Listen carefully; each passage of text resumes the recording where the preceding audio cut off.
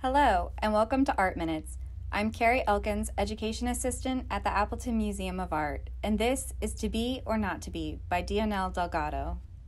Dionel Delgado is a Cuban artist, cartoonist, and illustrator known for his large-scale paintings that depict everyday life and landscapes of Cuba. As a resident of Old Havana, he finds inspiration from observations of the streets near his studio. His works represent his experiences and views of today's Cuba. To Be or Not to Be is one work in Delgado's magazine series. This large oil painting is 79 by 59 inches. The painting depicts the fictional cover of Country magazine, which features a young boy with black hair wearing jean shorts and flip-flops, sitting on the windowsill of a dilapidated building. The boy sits on the right side of the windowsill, hugging his knees towards his chest. His face is in profile to the viewer as he gazes towards the left side of the windowsill where a goldfish faces him floating in a small fishbowl. The boy and the fish appear to be in mutual contemplation of each other.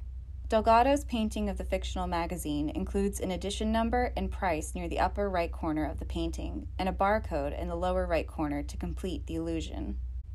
The old boarded-up window was one Delgado had seen in Havana. Delgado said, "The wood aged with time and loosened pieces fell, leaving an abstract mosaic of line and text. Angelo was a text that was drawn on the wall with chalk, and surely some boy drew his name on the wall with the innocent belief that it would endure over time." Año 53, seen in the upper right corner of the work, is a reference to 1953, the beginning of the Cuban Revolution. The young boy depicted was used as a model for a number of works and lived in a house where Delgado's studio was in Old Havana. Delgado believes that kids are the future of everything. In this particular work, the boy represents the child of Cuba today, and according to Delgado, he is, quote, recognizing himself without the possibility of knowing new worlds or having new challenges. Delgado cites Norman Rockwell as an inspiration, who he became aware of while attending San Alejandro Academy of Fine Arts. Rockwell was known for his illustrated covers that reflected America's society and culture. Delgado seeks to portray the history of Cuba in its everyday life, not an imitation of Rockwell, but as an adaptation. He said, "Sometimes I use well-known magazines and I appropriate a graphic poster visually with the idea of being able to scrutinize the reality of the island and place it in front of the viewer like a huge mirror." A central theme in Cuban art is the self-awareness of being an island, isolated, with the sea acting as both an endless horizon and a visible barrier.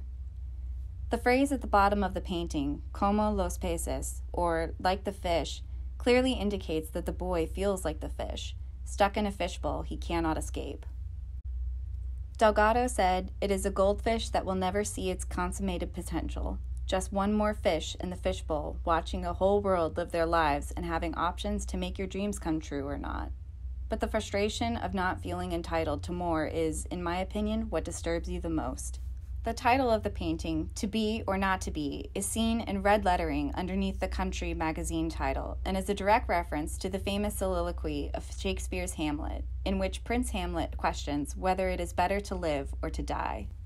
Is it truly living if it's a life stuck in a fishbowl? Maritzabel Jauregui-Rodriguez, an education assistant here at the Appleton, who was born and raised in Cuba, was moved when she saw the piece. She states, "It brought back memories of growing up feeling trapped and wanting to get out of my own fishbowl, imagining what will be beyond." Thank you for listening. We look forward to sharing more about our collection with you in the next Art Minutes. Please subscribe to our YouTube channel and follow us on Facebook, Twitter, and Instagram.